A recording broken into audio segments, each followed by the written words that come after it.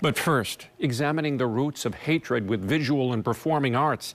Michael Schlesinger looks ahead to this evening's powerful performance at the Milwaukee Art Museum, featuring a nearly 100-year-old groundbreaking film paired with paintings and music from the Milwaukee-based ensemble Present Music.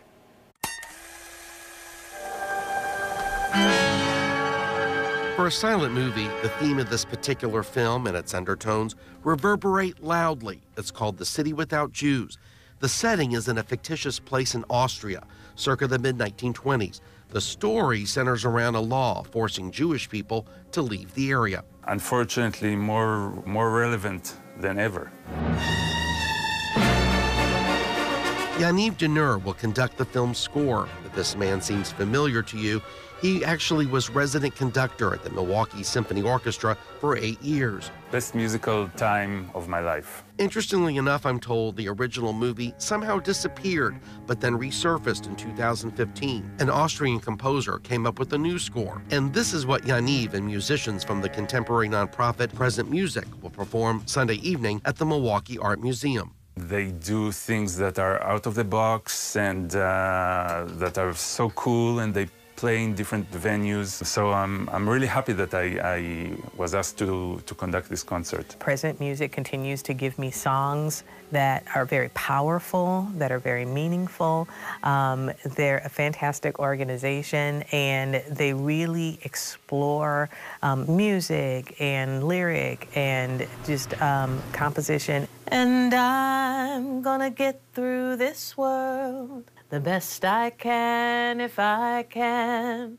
Donna Woodall has sung with the Present Music Ensemble many times. The singer, by the way, just received a huge nod. She's the Wisconsin area music industry's female vocalist for 2023. For this event, she'll be singing a song called Gonna Get Through This World. I'm gonna get through this world the best I can, if I can. The lyrics, in part, come from famed folk singer and writer Woody Guthrie. Get through this world the best I can. I'm going to work in this world the best I can, and I'm going to clean up this world the best I can, and I think I can. So again, it's a song that gives a bit of optimism and hope that we can step up and do our part to make the world a better place. She adds the messaging couldn't have come at a better time. It speaks to anti-Semitism, it speaks to the atrocities that came along with that, and so I think that people will watch this and definitely be able to make parallels between then and now. This crooner also says the tune is really a call to action. I think you step up with your actions. I think you can say the words, but I do think your involvement, your caring, your compassion, and the things that you do to maybe it's volunteering, maybe it's just listening, maybe it's helping where you can. One small thing can cause a ripple effect. This movie, in a way, kind of predicted the events of the Holocaust.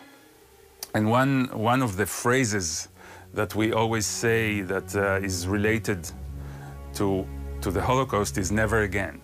We'll never let it happen again. Born in Israel, Yaniv knows the importance of this particular performance as well. To present the score as best as I can, to make the audience understand it and experience it and feel it. The rest, like they say, is up to us. It has a significant meaning, especially to our world today. And I think it's going to be a powerful experience for everybody. Step up to be a part of healing and not hurting.